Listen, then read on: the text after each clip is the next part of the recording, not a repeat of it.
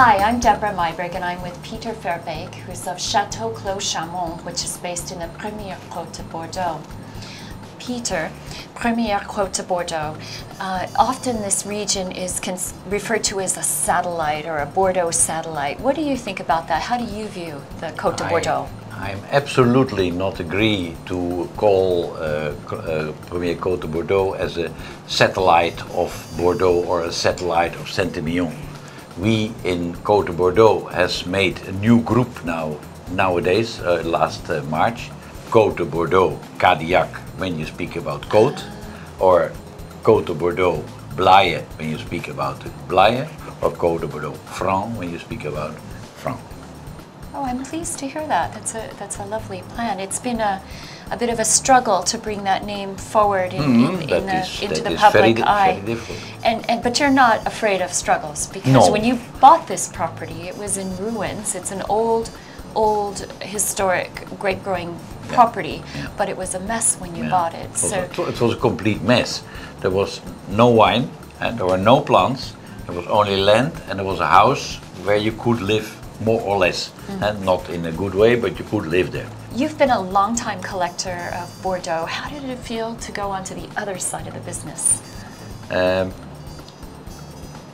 My dream started in 1975.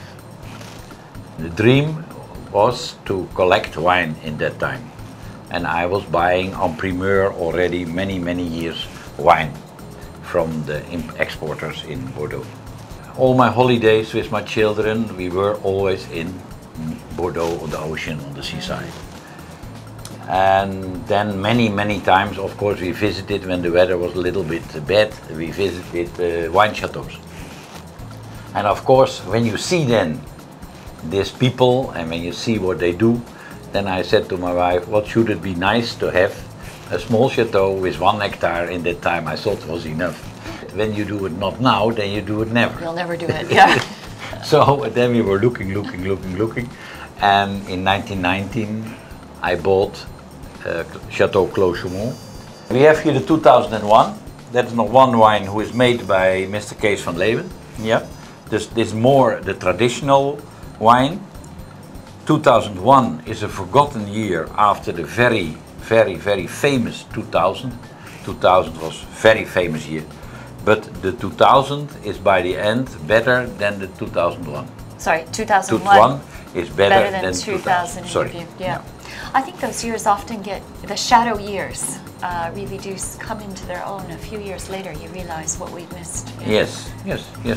You cannot say immediately this is a good year. 2000 will be always a very good year, of course. But when we speak in terms of longer time, then the 2001 has at least 10 years more time than the 2000.